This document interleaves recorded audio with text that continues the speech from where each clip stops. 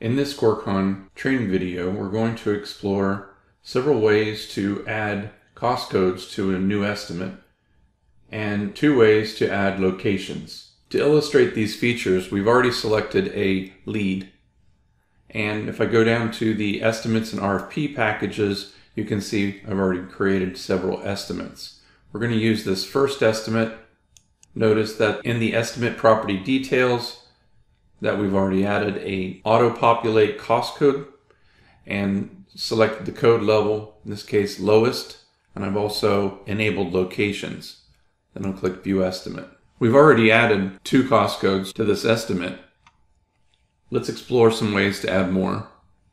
First, I'm going to select the Show Internal Grouping so I can see the estimate cost codes here on the left, which are estimate specific. So if I need to change the descriptions, and also show our internal groupings, or what's also referred to as the master cost code list, in this case at the division and the major level. To add our first cost code, we're going to go to Add Import, and we're going to add manually. Since I've already established an existing master cost code list, I'm going to be adding information exactly the way it appears from that master cost code list as an estimate cost code. So we'll add the cost code itself. This is the estimate cost code. We'll give it a description. We'll also add the division code, which is existing conditions, and a major cost code. Since I want the internal groupings to match the information from my master list, I'm going to use the generic description provided. But since this is an estimate cost code, which can be customized and is estimate specific, I can change the name. And I can save and close. The next method to add estimate cost codes to our estimate is to import. I'm on the Estimate Cost Codes tab. I'm going to go to Add Import, and we're going to import from the master list. I'm using the CSI 2016, and Corecon realizes that because I selected that as a default in the Estimate Detail Properties. I'm going to go down to Division 9. Under Special Coatings, I'm going to select the Concrete and Masonry coatings.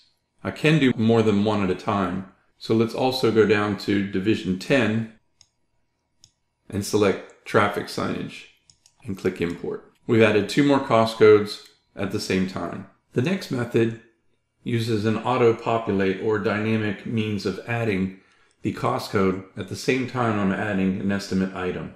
For that, we're going to go to the Items tab and add a new item. But before we do, let's take a look at the cost database. And I'm going to use work items as the example. And just to show you where this information is coming from, I'm going to show you the item first in the cost database. This is a railing system. First, you can see that the item has no costs or revenues added. Those are optional. But if you scroll to the bottom, you can also see that I've already added a classification or default cost code for this item. These can be added manually or imported from an Excel spreadsheet. Back to our estimate. This will be the first item I add to Division 5. If I click back over on Estimate Cost Codes, notice there are no cost codes starting with Division 5. So when I go to Items, and I go to Add Import Items, and Add from Cost Database, I have the option to switch to Auto-Populate Cost Code using Cost Database Item Classification. Using the same CSI 2016, I'm going to use the local database and the work items in that database. I'm going to just select Division 5 at a higher level and click Select and then Get Items. I'm going to switch the page size so I can see all items without going to different pages. I'm going to go back down to the item we were looking for, put in a quantity, which is optional, and click Add and Close. Corecon added the item and the default classification as an estimate cost code. It also added the division, major, and minor from the master cost code. If I switch back over to estimate cost codes, You can see the item's been added here as well. While we're here, we've been adding these in a different order. If we wanted to resort these and reorder the number, I'm going to select all, go to Global Changes, reset order number based on internal grouping codes, and click Apply Changes. It rearranged these in chronological order and updated the order number column. We also want to talk a little bit about locations.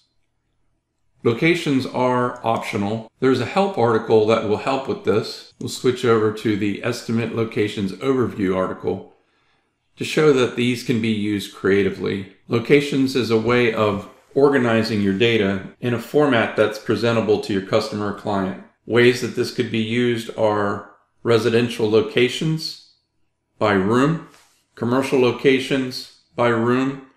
These could also be buildings, and usually they're used because the cost codes are duplicated from location to location. I'm going to go back to our estimate, go to locations, we'll go to add import, and let's add manually.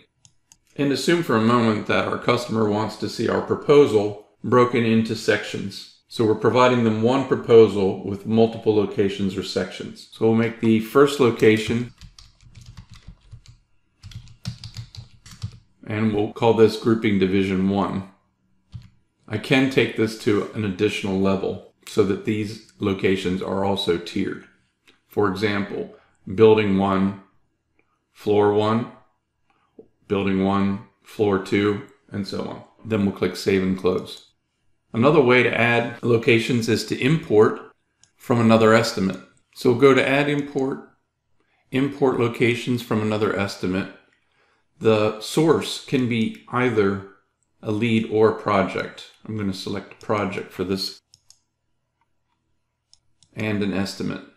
Since I've used these before at a different project, I'm going to select locations 2 and 3 and click Import. These locations can be added to items from the Items tab by selecting the items, going to Global Changes, Update Location, and we'll select the first location and click Apply and Change.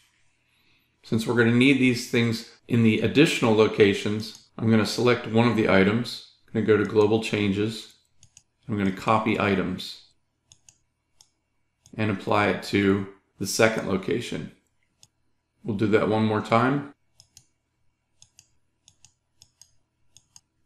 and apply it to the third location. Now if I change the view on the Items tab to first by location and then by cost code, you can see the 3 locations are included. I can also show location only. This will allow me to print out the proposal with similar items, giving subtotals by location on the customer or prospect's proposal or bid form. If you'd like to know more about the information included in this training video, we encourage you to go to the help articles, to leads and projects, down to estimates, and view the categorizing estimate items using cost codes and locations articles.